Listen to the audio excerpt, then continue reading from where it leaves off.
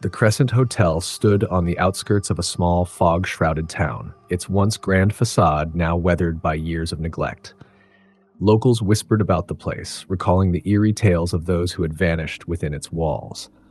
The hotel had a sinister reputation, known as the most haunted hotel in America, and it drew thrill seekers and ghost hunters from far and wide.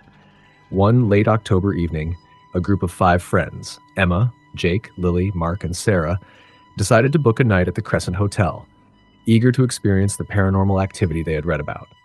Armed with flashlights, cameras, and an insatiable curiosity, they arrived at the hotel just before dusk. The atmosphere shifted as they approached the entrance. The air felt thick, charged with an unspoken tension. The lobby was dimly lit, the air heavy with the scent of dust and decay. An elderly man behind the front desk greeted them with a toothy grin that seemed a little too wide. "Welcome to the Crescent Hotel. I hope you're ready for an unforgettable night," he said, his voice gravelly. They exchanged glances, a mix of excitement and apprehension flooding their senses. After checking in, they were handed an old brass key and directed to room 218, said to be one of the most haunted rooms in the hotel. As they climbed the creaky stairs, shadows danced along the walls and strange whispers seemed to echo around them. "Did you hear that?" Lily asked, her voice trembling slightly. "Just the wind," Jake reassured her, though he couldn't shake the unease creeping up his spine. Room 218 was adorned with vintage furniture, but the atmosphere was heavy, as if the walls themselves were holding on to centuries of sorrow. The friends settled in, snapping pictures and joking about what ghostly encounters awaited them. As night fell, they gathered in a circle on the floor, armed with a Ouija board they had brought along, ready to summon the spirits said to linger in the hotel. "Is anyone here with us?" Emma asked, her voice a mix of bravado and fear. The planchette moved slowly at first, then jerked toward the letters, spelling out a name. "Elizabeth." The group exchanged glances, intrigued. "Who is Elizabeth?" Mark asked, a nervous chuckle escaping his lips. "She was a guest here in the 1920s, Sarah explained, having researched the hotel's history. She died under mysterious circumstances. Suddenly, the temperature dropped, and a gust of wind rattled the window. The lights flickered, and a low, mournful wail echoed through the room, chilling them to the bone. They huddled closer together, adrenaline coursing through their veins. "Maybe we should stop," Lily suggested, her voice barely above a whisper. "No way, this is getting good," Jake urged, a gleam of excitement in his eyes. They pressed on, but the atmosphere had shifted. The planchette moved erratically, spelling out, "Help!" Panic surged through the group as they exchanged worried glances. Just then, the door creaked open, revealing an empty hallway shrouded in darkness. "Did you guys see that?" Sarah asked, her voice shaking. "It was probably just the wind," Jake insisted, though even he felt a chill race down his spine. As they resumed their session, the lights began to flicker more violently. Suddenly, the planchette shot across the board, landing on, "Go away." "Okay, I think it's time to end this," Mark said, rising to his feet. "This isn't funny anymore." But before anyone could respond, a loud crash echoed from the bathroom, followed by the sound of water running. They all turned to see the bathroom door swinging open, revealing a flickering light above the mirror. "What the hell?" Jake said, edging toward the door. As he stepped inside, he found the sink filled with murky water, the faucet pouring relentlessly despite having been turned off. A chilling voice echoed in the air, whispering, "Leave this place." The friends rushed to Jake, their hearts pounding in their chests. "We need to get out of here!" Lily screamed, but the door slammed shut behind them, trapping them inside. Panic set in as they banged on the door, but it wouldn't budge. "What do we do?" Sarah cried, her voice rising in pitch. "We have to find another way out," Mark shouted, scanning the room frantically. Suddenly, a shadow moved across the mirror, and Emma's blood ran cold as she recognized the figure. A woman in a long, flowing gown, her face obscured by dark hair. "Elizabeth," Emma whispered, her voice trembling. "Help me," the apparition pleaded, her voice echoing in the small bathroom. "You must help me find peace." With newfound determination, Emma stepped forward. "What do you need us to do?" The ghost pointed toward the window, her expression filled with anguish. "The truth lies beneath the hotel. You must uncover it." Just then, the door flew open and the friends rushed out into the hallway, panting and terrified. They could hear the wind howling outside, and the entire hotel creaked ominously around them. "We have to find the truth," Emma insisted, her heart racing. They retraced their steps, making their way down to the hotel's basement, which was rumored to be the site of strange occurrences. The air was thick with dust and the remnants of forgotten memories. In the corner, they found an old trunk, partially buried under debris. "What's this?" Jake asked, prying it open. Inside were faded photographs and newspaper clippings detailing Elizabeth's tragic story. She had been murdered by a jealous lover, her body hidden beneath the hotel's foundations. As they sifted through the contents, a sudden chill enveloped the room. The lights flickered, and Elizabeth's ghost appeared, her expression one of sorrow mixed with gratitude. "You have found the truth. Now I can rest," she whispered, her voice echoing like a distant memory. With a soft smile, she began to fade, her spirits finally free from the torment of her past. The temperature rose, and the oppressive weight in the air lifted, leaving the friends feeling lighter. The next morning, they checked out of the Crescent Hotel, forever changed by their encounter. They left with a story that would haunt their memories, but also a sense of closure for Elizabeth. As they drove away, they looked back at the old hotel, now bathed in the golden light of dawn. The whispers of the past had faded, but the echoes of their night would linger forever. Story number 2.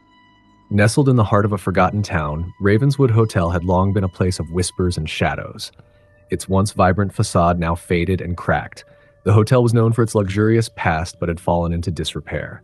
Yet it still drew a curious clientele, those seeking a thrill, a brush with the supernatural, or perhaps just a cheap room for the night.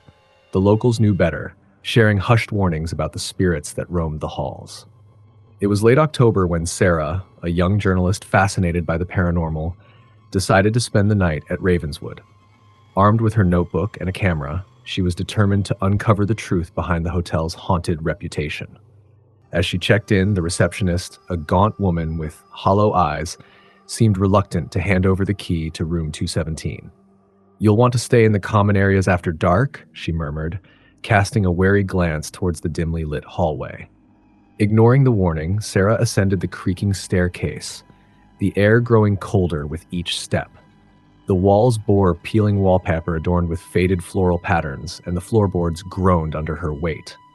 Room 217 was at the end of the corridor, its door slightly ajar as if inviting her in. She pushed the door open, revealing a small, dusty room with a view of the overgrown garden below. The atmosphere felt heavy, as though the room itself were holding its breath. As night fell, Sarah set up her recording equipment, eager to capture any signs of paranormal activity. She switched on her camera, the red light blinking ominously in the gloom. "This is Sarah Collins, reporting from Ravenswood Hotel," she began, her voice steady but tinged with excitement. "I'm in room 217, where numerous guests have reported strange occurrences, including ghostly apparitions and unexplained noises."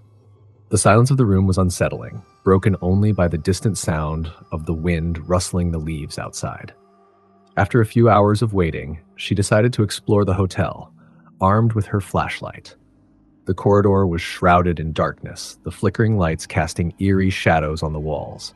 As she moved deeper into the hotel, the temperature dropped significantly, and she felt an uncomfortable sensation creeping up her spine. She stumbled upon a grand ballroom, its once majestic decor now cloaked in dust and decay. Chandeliers hung like skeletons from the ceiling, and the air was thick with the scent of mildew. As she stepped inside, a chill swept through the room, and the doors slammed shut behind her. Heart racing, Sarah rushed to the door, but it wouldn't budge. Panic set in as she realized she was trapped. Suddenly, she heard a soft whisper like a breath on the wind. "Help me, please." The voice was weak, filled with despair. Sarah's heart pounded in her chest as she scanned the room, the beam of her flashlight illuminating the empty space. "Who's there?" she called out, her voice trembling.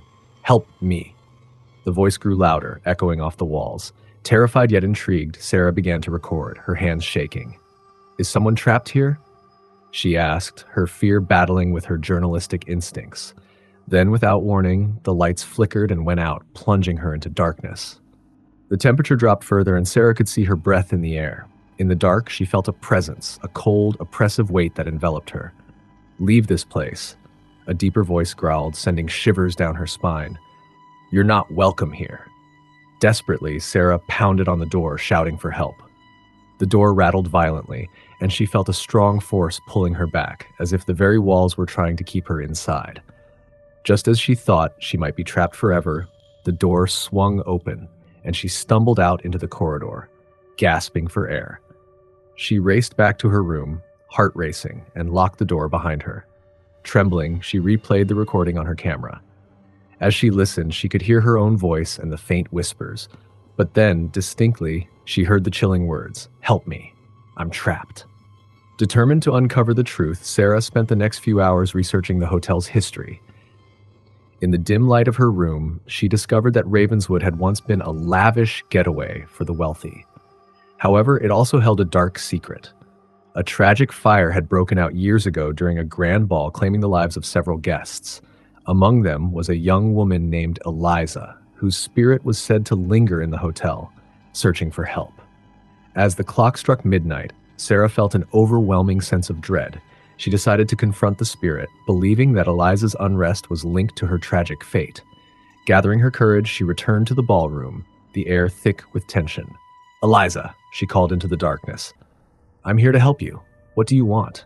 For a moment, silence hung in the air, then the whispers began again, swirling around her like a storm. "Help me. Find me." With a deep breath, Sarah focused her energy, determined to connect with Eliza. "You're not alone," she said, her voice steady. "I'm here.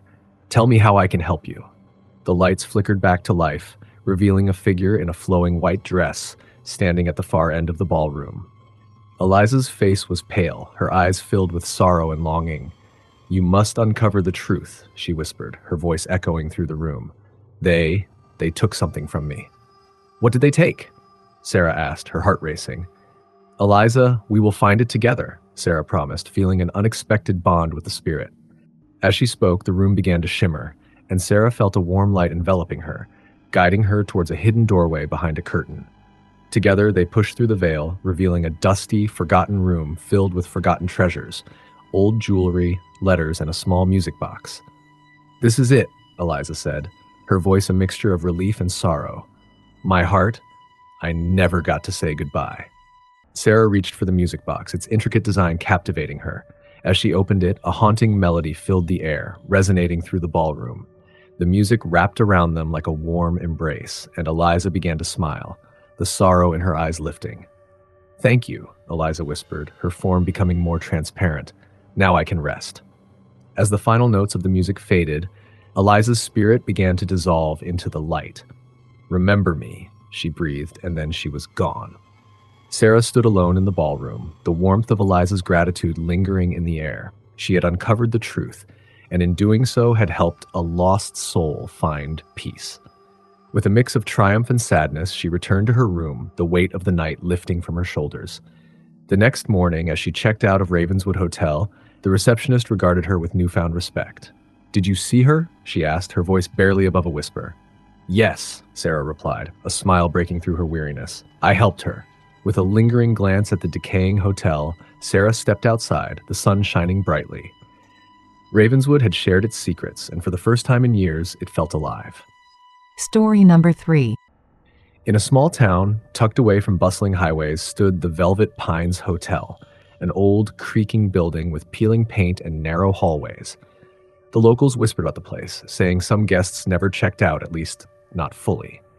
The staff maintained smiles during the day, but at night their lips tightened, their footsteps quickened in the hallways. No one liked being on duty after dark, and the reason for their unease centered around room 306. Room 306 had a history. Every few years, someone reported seeing strange things inside. A woman in a red dress reflected in the mirror, the sound of crying behind the walls, or lights flickering even when the room was vacant.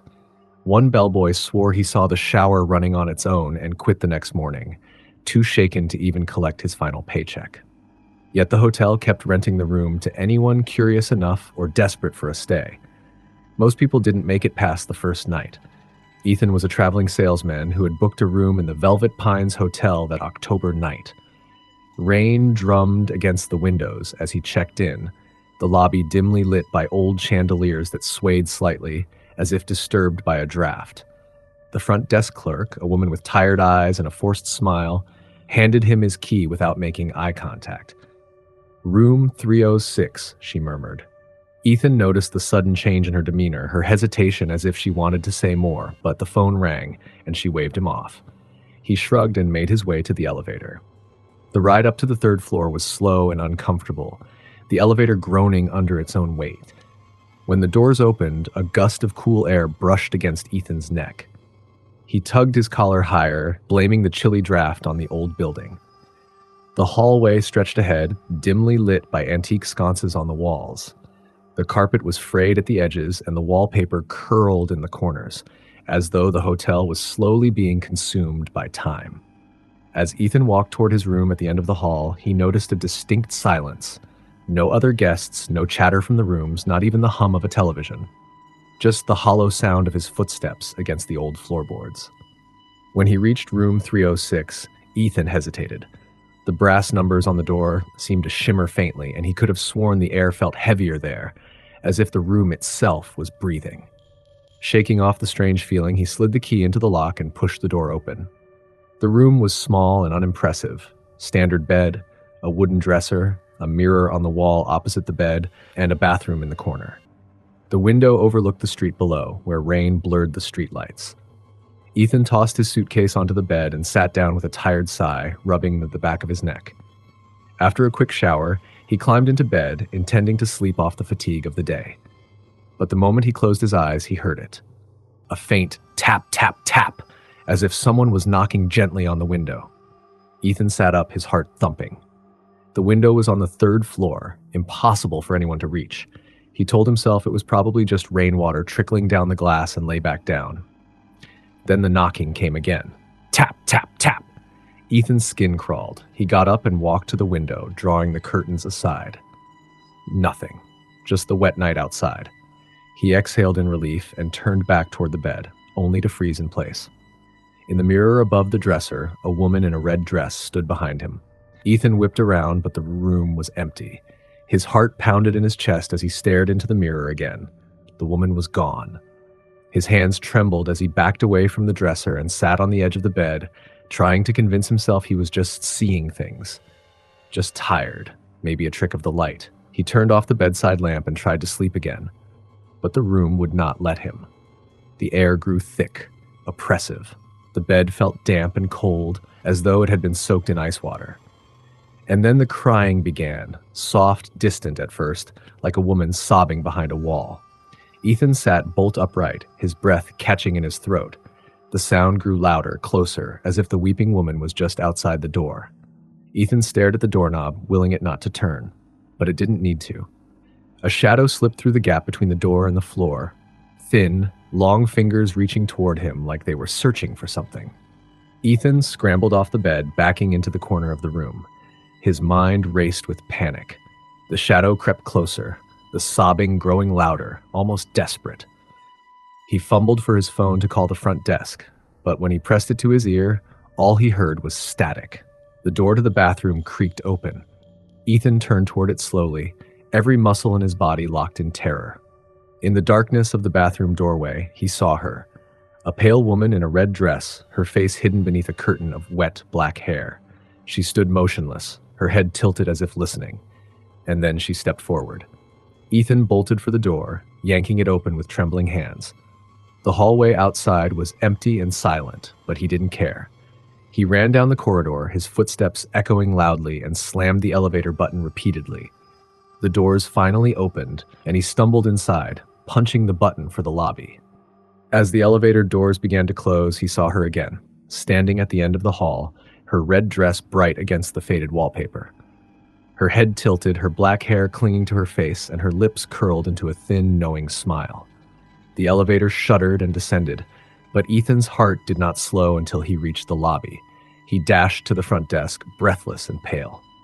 "I can't. Room 306. There's someone," he stammered.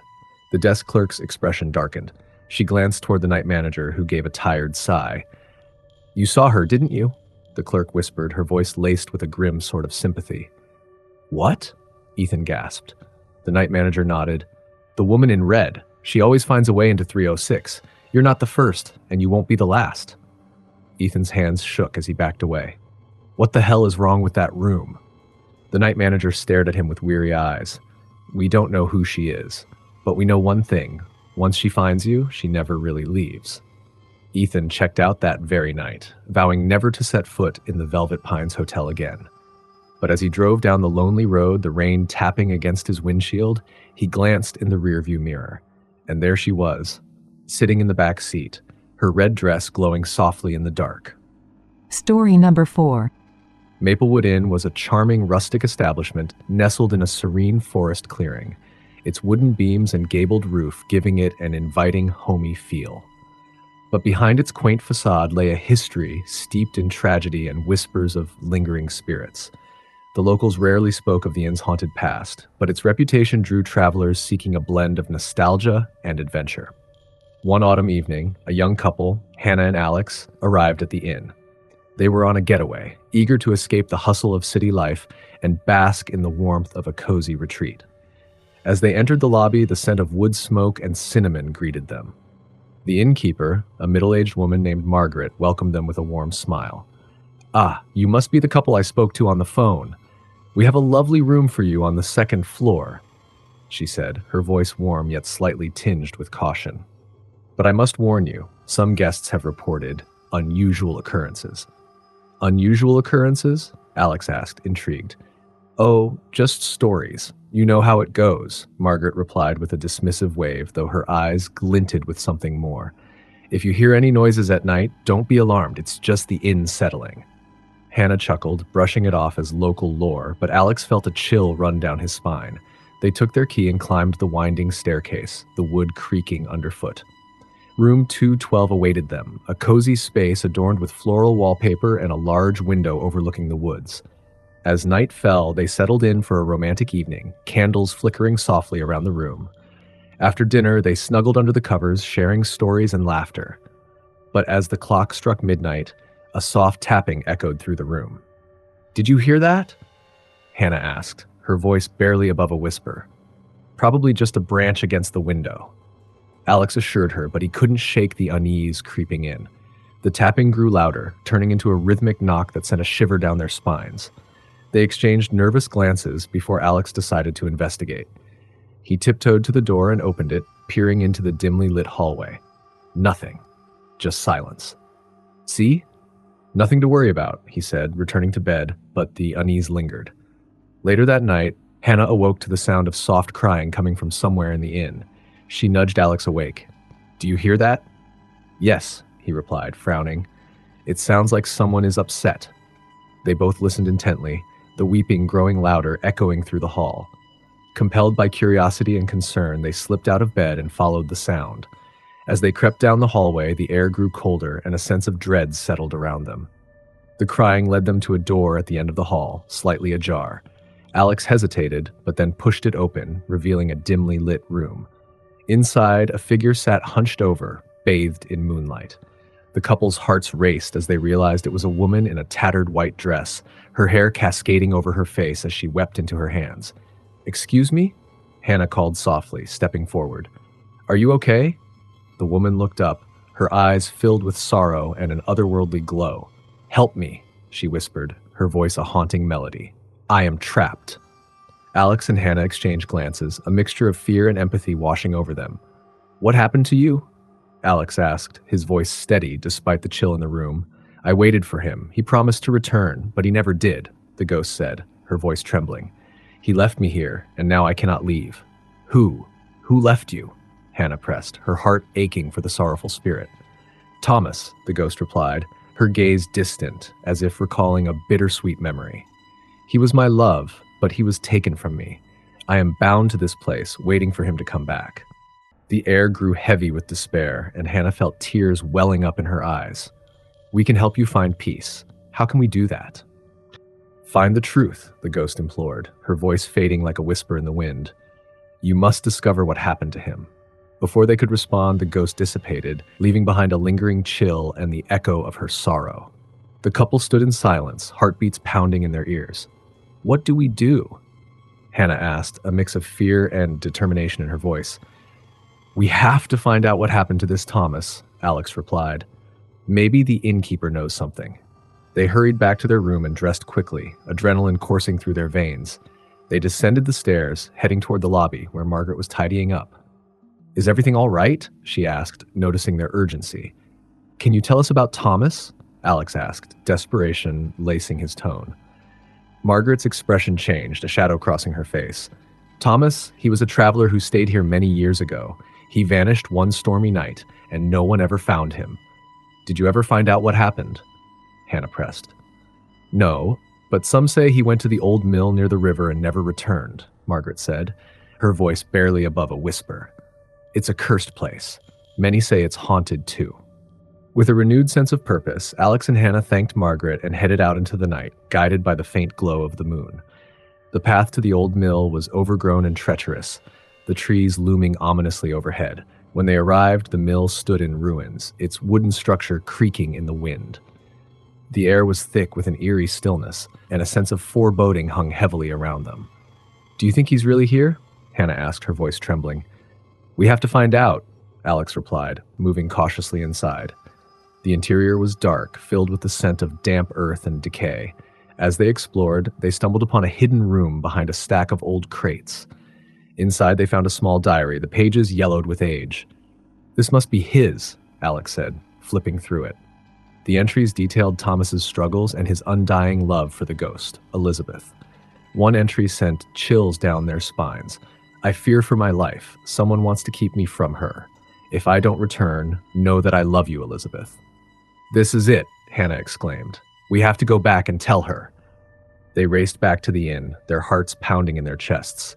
When they reached room 212, they called out, "Elizabeth, we know what happened." The air shimmered, and Elizabeth materialized before them, her expression hopeful yet still tinged with sorrow. "Did you find him?" "Yes," Alex said, holding up the diary. "He loved you, but he was taken. You need to let go. He wouldn't want you to suffer." Tears streamed down Elizabeth's cheeks, her ethereal form flickering with the weight of emotion. "I waited for so long, I didn't know he was gone." Hannah stepped forward, her voice soothing. "You can be free now. He's at peace, and you deserve to be too." As Elizabeth reached out to them, her form glowed brighter, the sorrow lifting from her spirit. "Thank you," she whispered, her voice now a gentle breeze. "I can finally rest." With that, she began to fade, a look of serene acceptance washing over her face. The room filled with a warm light, and the oppressive weight that had lingered for so long lifted, leaving behind a sense of peace. The couple returned to their room, exhausted but filled with a profound sense of accomplishment. As they drifted off to sleep, they felt a lightness in the air, the hotel's haunting whispers now replaced by the soft rustle of the autumn leaves outside. In the morning, as they packed to leave, Margaret greeted them with a knowing smile. "You helped her, didn't you?" "Yes," Hannah replied, her heart swelling with fulfillment. "We found her truth." As they drove away from Maplewood Inn, the sun broke through the trees, illuminating the path ahead. They knew the haunting would linger in their memories, but they also felt grateful for the journey they had taken and the spirit they had set free. Story number 5. In a small, secluded town surrounded by thick forests and fog-laden hills, Blackthorn Inn stood as an ancient relic of a bygone era. Its dark wooden beams and cracked stone facade exuded an air of mystery, drawing travelers and adventurers unaware of the unsettling history that loomed within its walls. Locals whispered tales of strange occurrences, disembodied voices, and shadowy figures that flitted through the inn's dimly lit corridors. It was late autumn when Michael, a skeptical historian, arrived at Blackthorn Inn. He had come to document the tales of its haunting, convinced that the stories were merely figments of imagination. The innkeeper, a grizzled man with a weathered face, greeted him with a wary smile. "You'll find the rooms quite comfortable, but don't stray too far after dark. The inn has a mind of its own." Michael chuckled at the old man's words, brushing off the warning. He settled into room 9, a quaint space adorned with antique furniture and a large window overlooking the thick woods. As twilight descended, he prepared to conduct interviews with the other guests, determined to uncover the truth behind the inn's sinister reputation. That night, as guests gathered in the common room, the air buzzed with stories of the inn's haunted past. An elderly woman spoke of the spirit of a woman in white who wandered the halls, weeping for her lost love. A group of young travelers recounted eerie experiences, doors slamming shut, cold spots in the air, and whispers that seemed to echo from the walls themselves. Michael, taking notes, maintained his skepticism. Ghost stories are just that, stories. People hear what they want to hear, he asserted, though a knot of unease twisted in his stomach as the fire crackled ominously. Later that night, he retired to his room, convinced that he would sleep soundly, the tales of ghosts mere distractions from his research. However, as the clock struck midnight, he was jolted awake by a soft, melodic humming. The sound wafted through the air, sweet and sorrowful, drawing him from his bed. Compelled by curiosity, he followed the sound down the dimly lit corridor. The humming grew louder, guiding him toward the inn's forgotten corners. He crept past closed doors, their surfaces worn and aged, until he reached a narrow staircase leading to the attic. With each creak of the floorboards beneath him, a sense of dread washed over him, but the ethereal voice beckoned him onward. At the top of the stairs, Michael found himself in a dusty attic filled with old trunks, cobwebs, and remnants of the past. The voice, now clearer, sang a haunting lullaby, and he realized it belonged to a figure cloaked in shadow, standing near a window. "Who are you?" he called, trying to mask his fear. The figure turned, revealing a face both beautiful and tragic, her eyes glistening with unshed tears. "I am Elara," she replied, her voice echoing in the empty attic. "I have been waiting for someone to listen." Michael's heart raced, skepticism crumbling as he faced the apparition. Waiting for what? "For someone to remember my story," she lamented, her gaze piercing through the gloom. "I was once the innkeeper's daughter, betrothed to a man who never returned from war. I lost hope, and my spirit has been trapped here ever since." As she spoke, Michael felt a deep sense of empathy. "What can I do to help you find peace?" he asked, his voice steady despite the chill in the air. Elara pointed to a weathered trunk in the corner. "Inside lies the truth of my heart. I need you to find it, to share my story with the world. Only then can I be free." Driven by compassion, Michael approached the trunk, its latch rusted but intact. With a deep breath, he opened it, revealing letters and trinkets from a time long past. Among them was a delicate silver locket, containing a faded portrait of Elara and her beloved. As he held it in his hand, a surge of emotion swept through him. "You loved him deeply," he whispered. "More than words can express," she replied, her voice tinged with sadness. "He was taken from me, and so was my chance at happiness. I need my story told so that others may remember." Determined, Michael promised to share her tale with the world. As he placed the locket back in the trunk, he felt a shift in the atmosphere. Elara's expression softened, and a warm glow enveloped her. "Thank you," she said, her voice now a gentle breeze. "You've given me hope. Now I can rest."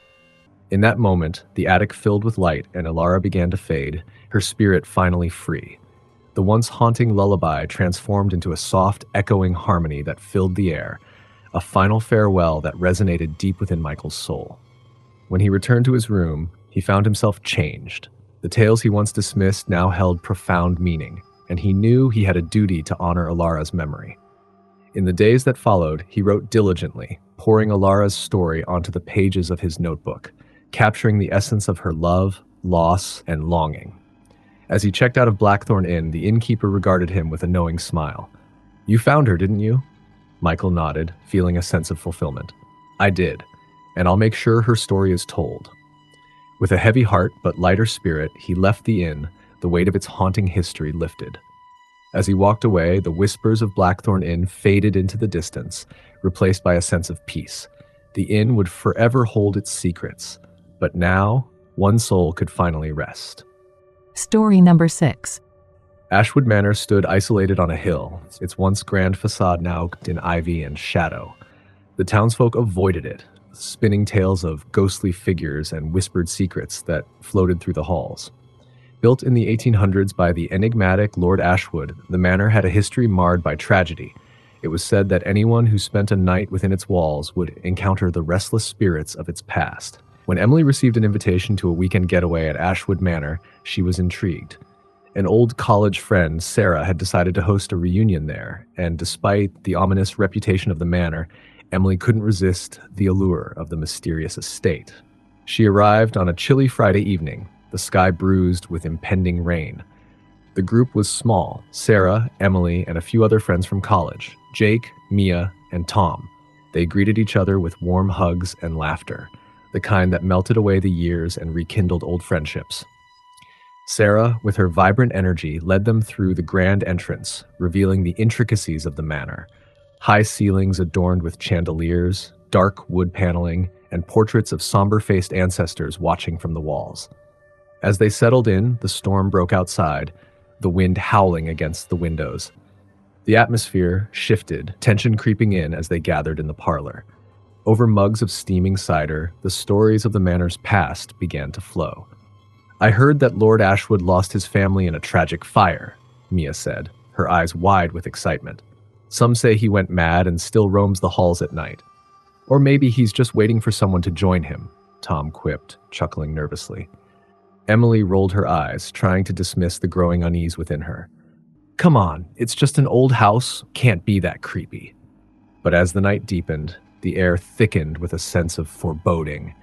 The wind rattled the windows, and shadows seemed to move in the corners of the room. After they retired for the night, Emily lay awake in her room, listening to the house creak and settle. The stories echoed in her mind, and she felt an inexplicable pull to the darkness beyond her door.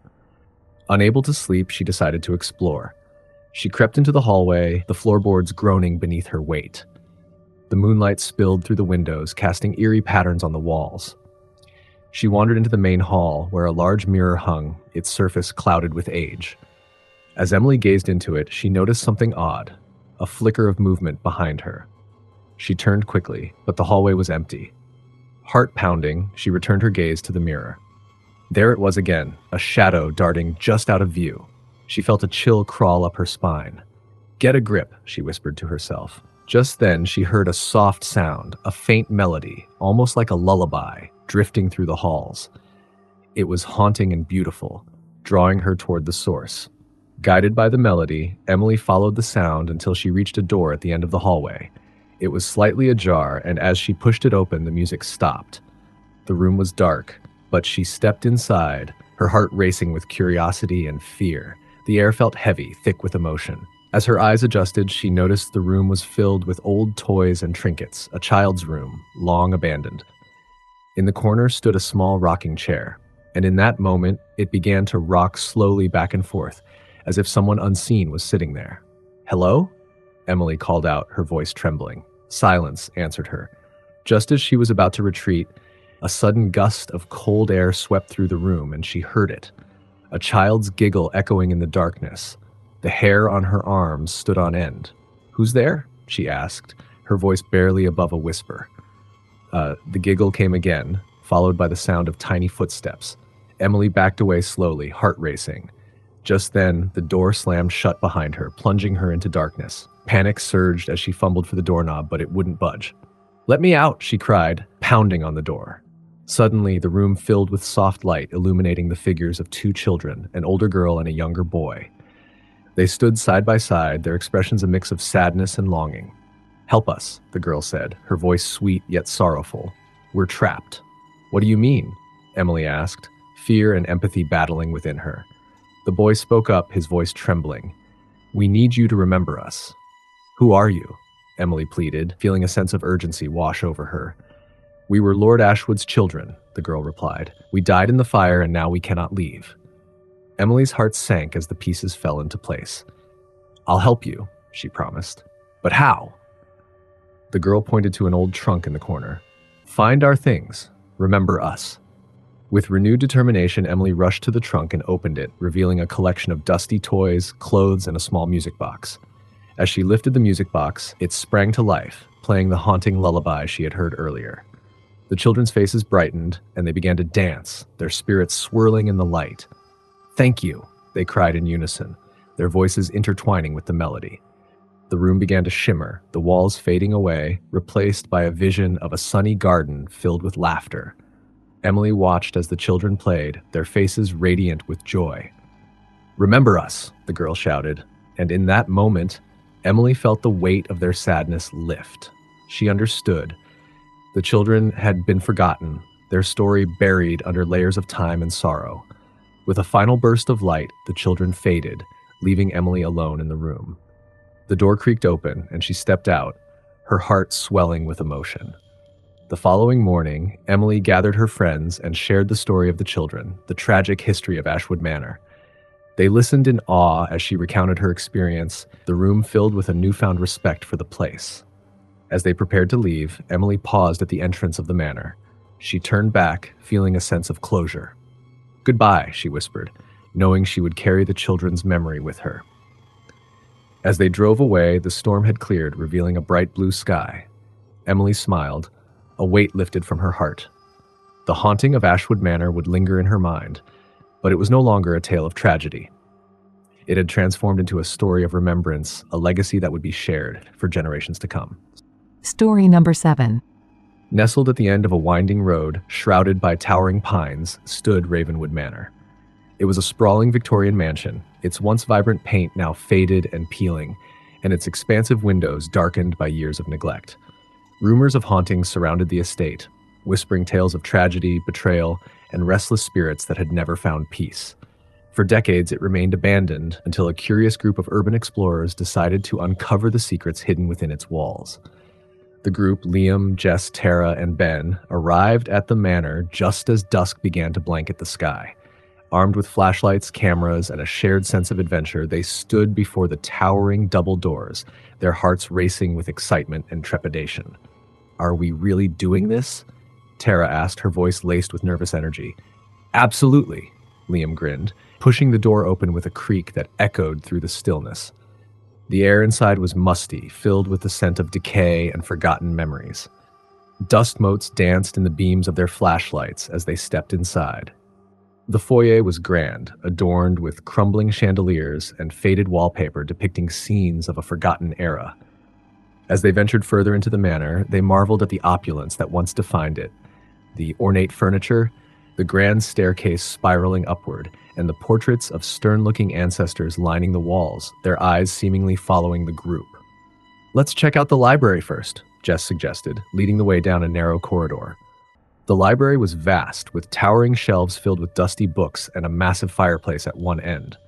As they explored the room, Ben stumbled upon a hidden door behind a shelf. "Hey, look at this," he called, excitement in his voice.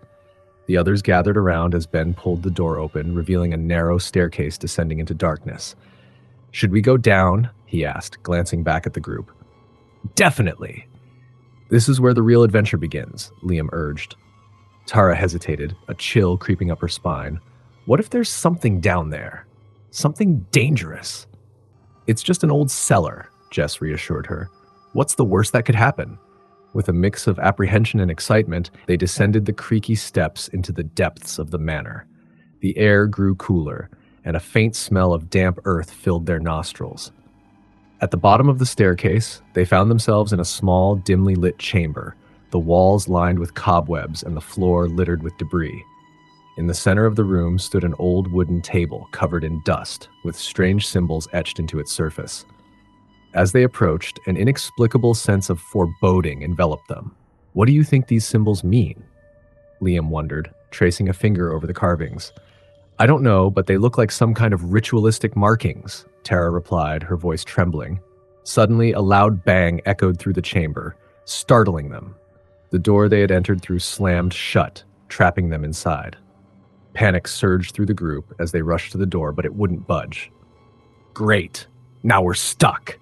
Ben exclaimed, his voice rising in panic. "Calm down, everyone. Let's just think this through," Jess said, trying to keep her composure. She turned her flashlight toward the wall, searching for another exit. As the beam of light swept across the room, it illuminated a shadowy figure standing in the corner. "Who's there?" Jess shouted, her heart pounding in her chest. The figure remained silent, its outline flickering like a candle flame. Slowly, it began to move closer, revealing the ghostly visage of a woman clad in a tattered gown, her eyes hollow and filled with sorrow. "Help me," the specter whispered, her voice echoing through the chamber. "You must help me find my child." Fear gripped the group as they backed away, but the ghost continued to approach, her expression pleading. "I have been trapped here for years, searching for my lost son. He was taken from me." "What happened to him?" Liam asked, his voice trembling. "The Dark One came for him," the ghost said, her gaze distant. "I failed to protect him, and now I am cursed to wander these halls forever." Tara's heart ached for the spirit. How can we help you? She asked gently. Find him, before it's too late, the ghost implored. Her form, very air around her was charged with sorrow. Just then, the temperature dropped, and a low, rumbling growl echoed through the chamber, shaking the walls. The ghost recoiled, her eyes wide with fear. He's coming! With renewed urgency, the group began searching the room for any clues that might lead them to the child.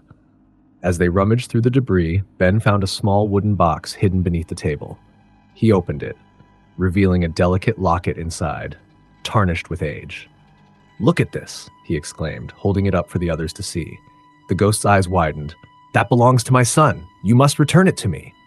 As she reached for the locket, the growl grew louder and the atmosphere thickened with dread.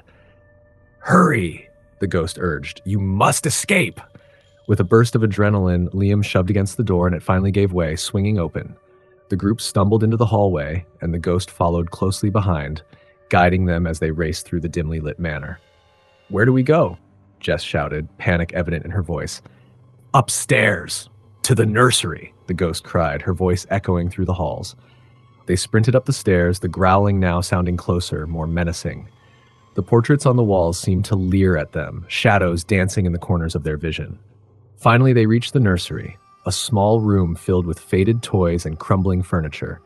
The ghost floated toward an old cradle in the corner, her expression filled with desperation. Please, return the locket to me, she pleaded. As she spoke, the room grew darker, and a chilling presence loomed over them. The air crackled with energy, and a shadowy figure emerged from the darkness, its form twisted and grotesque. Leave now, it snarled, its voice a low growl. This is my domain. Terrified, the group huddled together, but Tara stepped forward, clutching the locket tightly. No, we won't let you take her. With a defiant shout, she threw the locket at the ghost, and it passed through the shadowy figure, striking the wall behind it. The ghost caught the locket, her expression transforming from despair to relief. Thank you, she whispered, her voice filled with gratitude. You have freed me. The dark figure let out a furious roar, its form twisting and writhing. You cannot escape. This is my place. The ghost turned to the group, her face serene. Now, you must go. I will protect you. With a sudden burst of light, the shadowy figure dissipated, leaving behind an echo of rage that faded into silence. The room brightened, and the ghost smiled softly at them. You have saved us both. With that, the ghost began to fade, her form shimmering like mist in the morning light. Thank you, she whispered one last time before disappearing completely. As the first rays of dawn streamed through the windows, the group stood in the nursery, breathless and overwhelmed. The oppressive atmosphere of the manor lifted, replaced by a sense of calm and closure. They made their way back down the stairs, the manor now quiet and serene. Stepping outside, they felt the warmth of the sun on their faces, a stark contrast to the chill that had once enveloped them. Did that really just happen? Ben asked, shaking his head in disbelief. It did, Liam replied, a smile breaking through the shock. We helped her find peace. As they drove away from Ravenwood Manor, they looked back one last time, feeling the weight of their experience settle within them. The mansion, once a haunting presence, now stood as a monument to the stories it held and the spirits that had been freed. In that moment, they knew that the echoes of Ravenwood Manor would stay with them forever, a reminder of the power of compassion and the importance of letting go. Story number 8. The old Marlowe Manor loomed over the town of Eldridge, its crumbling stone walls and overgrown gardens serving as a reminder of its former glory. The townsfolk avoided the manor, believing it to be cursed, and tales of its tragic history were whispered in hushed tones. It was said that the spirit of Lady Isabella Marlowe, who had vanished on the eve of her wedding a century ago, still wandered the halls, searching for her lost love. Evelyn, a young woman with a penchant for adventure and an insatiable curiosity about the supernatural, decided to explore the infamous manor. Armed with nothing but a flashlight and her notebook, she approached the weathered front door, which creaked ominously as she pushed it open. Dust motes danced in the air, and a musty smell filled her nostrils as she stepped inside. The grand foyer was a haunting sight, with a cracked mirror hanging crookedly on the wall, and an elegant chandelier that had long lost its luster. Evelyn took a moment to soak in the atmosphere before venturing deeper into the house. Each step on the creaky wooden floor sent a shiver down her spine, but she pressed on, eager to uncover the secrets hidden within the manor's walls. As she wandered through the dimly lit rooms, she felt an unsettling presence. The air grew colder, and the shadows seemed to shift around her. In one room, she discovered a dusty piano, its keys yellowed with age. As she brushed her fingers over the keys, a single note echoed through the silence, startling her. The sound reverberated in the stillness, and she felt an electric charge in the air. "Is anyone there?" she called, her voice trembling slightly. The only answer was the soft creaking of the floorboards. Determined, Evelyn moved on, exploring the library filled with old books and yellowed letters. She sifted through the pages, searching for anything that might reveal the story of Lady Isabella. Finally, she found a brittle journal, its leather cover cracked and faded. The pages were filled with Isabella's elegant handwriting, detailing her life, her love for a man named Thomas, and the preparations for her wedding. But as she read on, the tone shifted. Isabella wrote of strange occurrences leading up to her disappearance, whispers in the night, shadows moving in the corners of her vision, and an overwhelming sense of dread that loomed over her. The last entry was a frantic plea. "I fear for my life. Someone wants to keep me from my love. I must find a way to escape." A chill ran down Evelyn's spine. She felt a sudden rush of sympathy for the young woman who had been trapped in this house, her spirit lingering long after her tragic fate. As she closed the journal, she heard a soft, melodic humming drifting from the direction of the grand staircase. Following the sound, Evelyn climbed the stairs, her heart racing. The humming grew louder, resonating in the empty hallways. At the end of the corridor, she found a door slightly ajar. She pushed it open to reveal a beautifully decorated bedroom, untouched by time. The sunlight poured in through the tall windows, illuminating a wedding dress hanging in the corner, a gown that had turned yellow with age. As she stepped inside, the humming stopped. Evelyn's breath caught in her throat as she noticed a shimmering figure standing by the window. It was Lady Isabella, ethereal and radiant, her eyes filled with sorrow. "Who are you?" Evelyn asked, her voice barely a whisper. "I am Isabella," the spirit replied, her voice soft and haunting. "I have been trapped here for too long, waiting for my beloved to return. I cannot leave this place until my story is told." Evelyn's heart ached for the lost soul before her. "I found your journal. I want to help you. What happened to you on your wedding day?" Isabella's gaze turned wistful. "On the eve of my wedding, I was visited by a dark figure. He warned me that my love would never come to claim me. I felt his presence in every corner of this house. I was terrified. In my panic, I ran into the woods, but I never found him again. The forest swallowed me whole, and I have been here ever since." Moved by Isabella's tale, Evelyn felt a surge of determination. "We need to find Thomas. Maybe he's been searching for you all these years." Isabella's face brightened for a moment, but then her expression darkened. "It has been so long. I fear he may be lost to time, just like me." "Let's not lose hope," Evelyn urged. "If you tell me more about him, I might be able to help you find him." With a gentle nod, Isabella shared details about Thomas, a kind-hearted man with a passion for poetry. "He would often write me letters, and one was hidden in the attic. It may reveal where he went," she said, her voice filled with longing. Evelyn felt a sense of purpose wash over her. "I'll find it!" She rushed out of the bedroom and headed for the attic, her heart pounding with excitement and fear. The attic was dark and filled with cobwebs, but she quickly located a pile of old boxes. She began to sift through them, searching for anything that might lead her to Thomas. After what felt like hours, she uncovered a small, ornate box. Inside lay a collection of letters, yellowed with age, and among them, one stood out.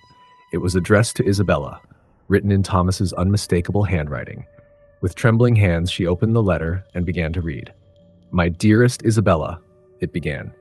"If you are reading this, it means that I could not return for our wedding. I have uncovered something terrible about the man who wishes to possess you. I am doing everything I can to protect you. Stay strong and wait for me. I will find you, my love." Tears streamed down Evelyn's cheeks as she realized the truth. Thomas had fought against whatever dark force had threatened Isabella, but it had cost him dearly. With newfound resolve, Evelyn returned to Isabella in the bedroom. "I found Thomas's letter. He loved you deeply and was trying to protect you," she said, her voice filled with emotion. Isabella's eyes sparkled with hope. "Then there is still a chance." Yes, but we need to break the curse that binds you to this place. Let's call on Thomas together. Can you show me where he might have gone? With a nod, Isabella took Evelyn's hand, and together they ventured back to the attic. They found a small mirror hanging on the wall, covered in dust. This mirror was a gift from Thomas, Isabella said, her voice trembling. It was said to connect our souls. Evelyn grasped the mirror, feeling its energy surge through her. Let's call for him. Together. As they stood before the mirror, Evelyn closed her eyes, feeling the air grow heavy around them. Thomas, we seek you. Please hear us, she cried. The room filled with a brilliant light, and the air crackled with energy. Suddenly, a figure appeared in the mirror, a handsome man with gentle eyes and an air of determination. Isabella, he exclaimed, reaching out toward her. Tears filled Isabella's eyes as she stepped closer. I never stopped waiting for you, Thomas. I have been searching for you, he replied, his voice filled with emotion. I knew you were in danger. I'm here now. The light enveloped them, and Evelyn watched in awe as the figures of Isabella and Thomas intertwined, their spirits merging. A sense of peace radiated through the room, and the oppressive atmosphere that had hung over Marlowe Manor began to lift. As the light faded, Evelyn felt a warmth in her heart, knowing she had played a part in reuniting the lost lovers.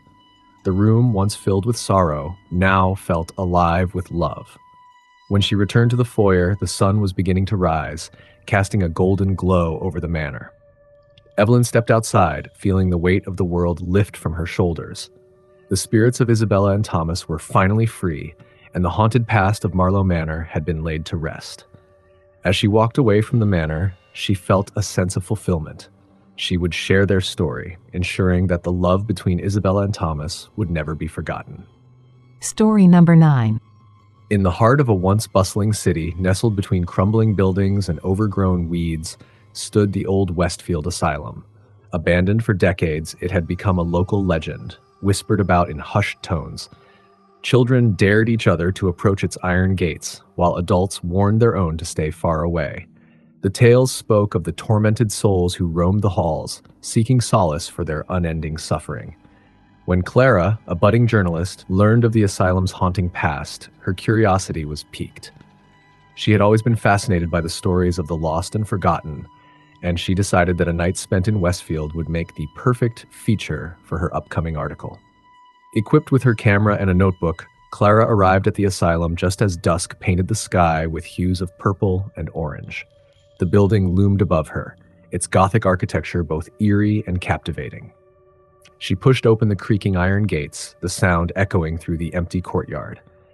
As she walked toward the entrance, she felt an unsettling chill in the air, but her determination pushed her forward. Inside, the air was stale, and the scent of mildew hung heavily. Clara switched on her flashlight, its beam cutting through the darkness. The walls were lined with peeling paint and faded photographs of the patients who had once wandered the halls. As she explored, Clara felt a presence behind her, a weight that pressed against her back. She turned quickly but saw nothing. Just your imagination, she muttered to herself, forcing a smile as she documented her surroundings.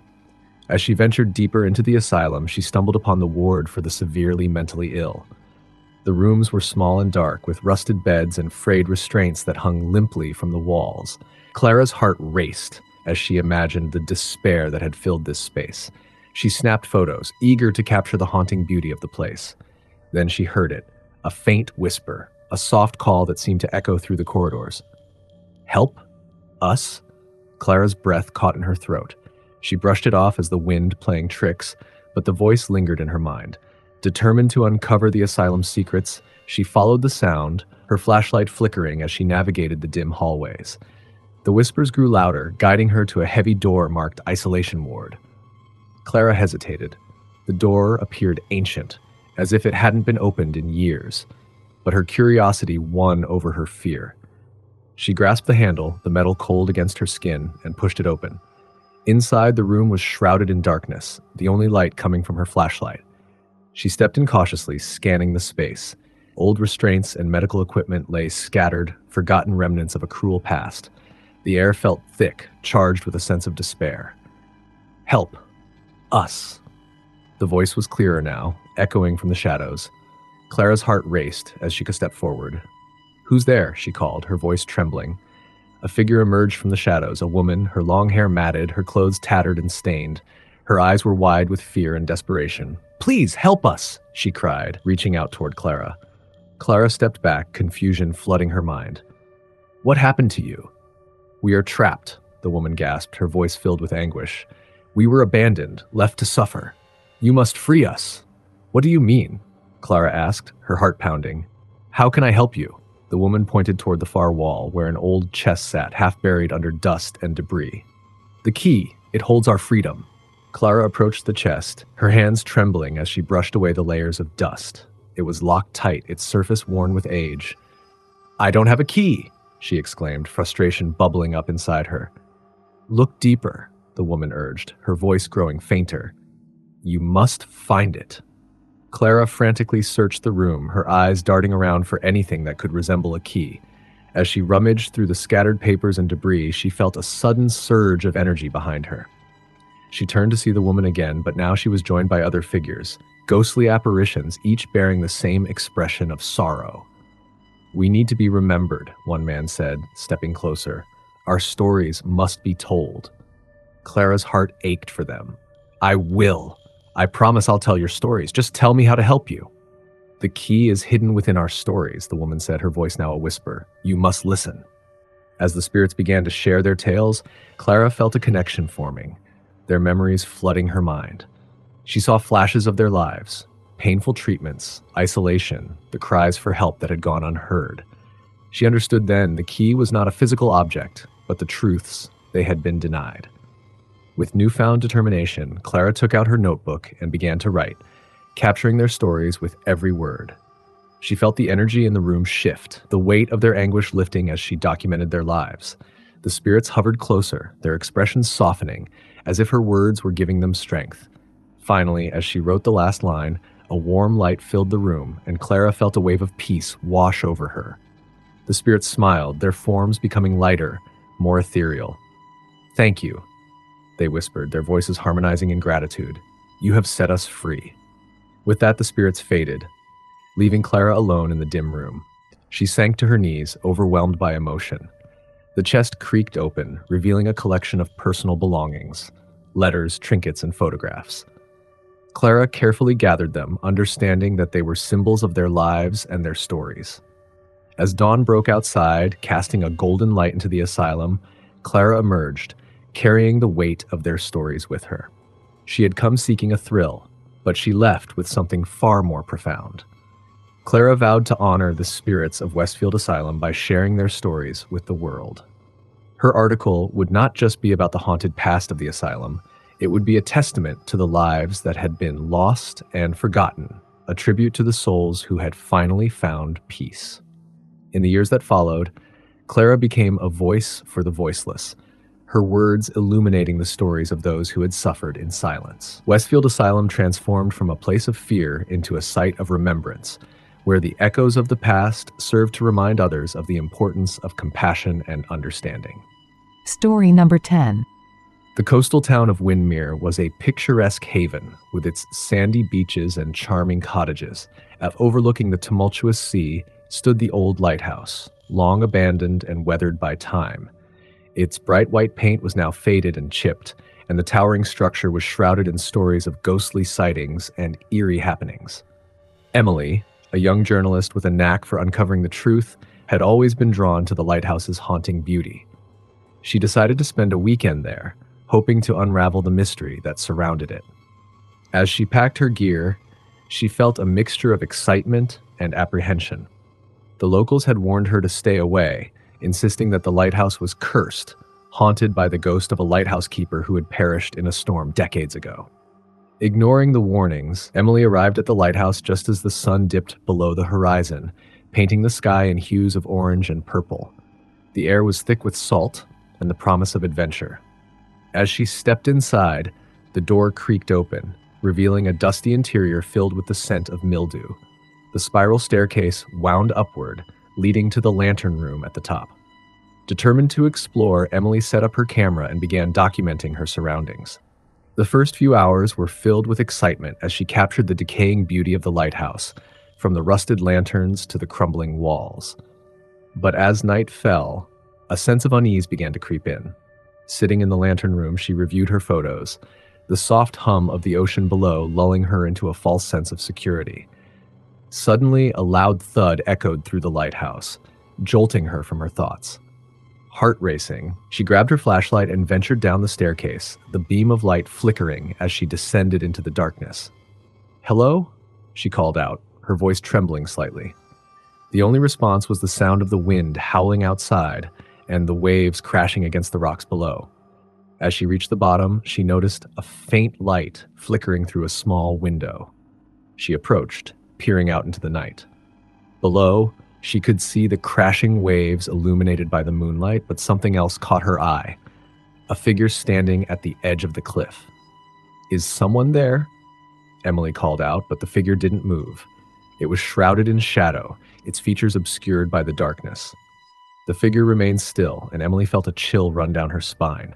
She decided to investigate further, slipping out the back door and making her way toward the cliff. As she stepped onto the rocky ground, she called out again, "Hello? Are you okay?" Just then, the figure turned to face her, revealing a man dressed in old-fashioned clothing, a long coat flapping in the wind. His face was pale, and his eyes were deep-set, filled with sorrow. "I'm sorry," he said, his voice barely audible over the crashing waves. "I didn't mean to startle you."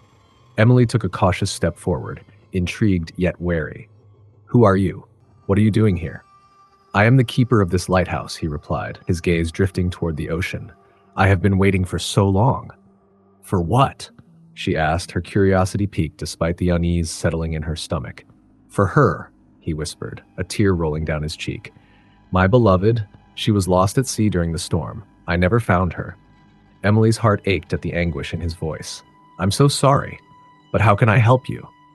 He turned to her, his eyes piercing through the darkness. "You must listen to the waves. They carry her voice, her whispers." Confused yet compelled, Emily nodded. She stood by the cliff's edge, focusing on the rhythmic crashing of the waves against the rocks below. As she listened, she began to hear a faint melody, a haunting tune that resonated within her. It was beautiful yet sorrowful, echoing the pain of loss. "Do you hear her?" the keeper asked, his voice trembling. "Yes," Emily whispered, her eyes welling with tears. "I can hear her." The keeper smiled sadly. "She calls to me, but I cannot reach her. I am bound to this place, forever waiting." In that moment, Emily realized that the keeper was trapped in his grief, unable to move on. She felt a surge of empathy and determination. "You don't have to wait anymore. She wouldn't want you to suffer like this." "I cannot leave," he replied, anguish etched across his face. "I am tied to this lighthouse, to my duty." "Your duty was to protect her," Emily said gently. "But you can honor her memory by living. You must let her go." The keeper hesitated, his expression shifting from despair to hope. "Can I really let her go?" "Yes," Emily affirmed. "But you have to want it. You have to be willing to release your pain." With a deep breath, the keeper closed his eyes, the wind whipping around them. I want to be free." The melody grew louder, enveloping them both. The waves crashed violently against the cliffs, and for a moment it felt as if the sea itself was responding to his words. Emily watched in awe as the figure began to shimmer, his sorrow slowly lifting like morning mist. "Thank you," he whispered, his voice barely audible as he began to fade. "Thank you for helping me find peace." As he disappeared into the night, the haunting melody faded, leaving Emily standing alone at the cliff's edge. The weight of sorrow that had filled the air lifted, replaced by a profound sense of tranquility. She felt an overwhelming sense of connection to the lighthouse and its keeper, as if the very essence of the place had transformed. Returning to the lighthouse, Emily climbed back to the lantern room, a sense of calm washing over her. She sat down, reviewing her photos once more, and noticed something extraordinary. In the corner of one of the pictures was a faint glowing light, a shape that resembled the keeper standing at the cliff's edge. Her heart raced as she realized that the lighthouse was no longer a place of despair. The whispers that had haunted it for so long were now filled with gratitude and love.